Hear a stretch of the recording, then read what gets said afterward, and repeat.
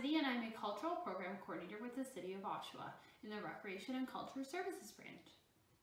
Today I wanted to show you how to draw insects that you can add to a garden picture.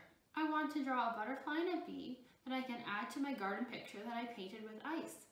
If you haven't seen my video on painting with ice, you can check that out in the description box below or on oshawa.ca. First, we're going to draw a butterfly. So to do so, I'm going to start by drawing a circle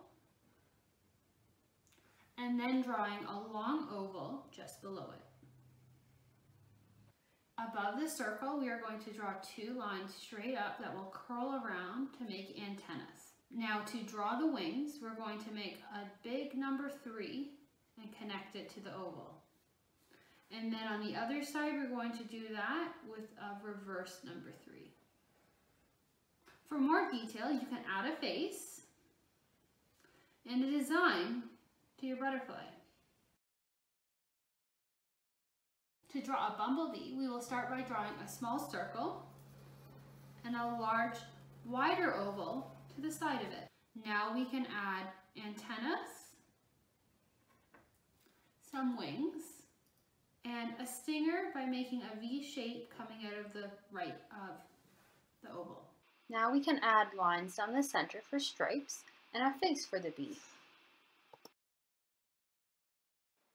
Now I'm going to outline my bumblebee and butterfly with black marker and color them for my picture. I'm now going to be cutting these out and placing them on my ice painting.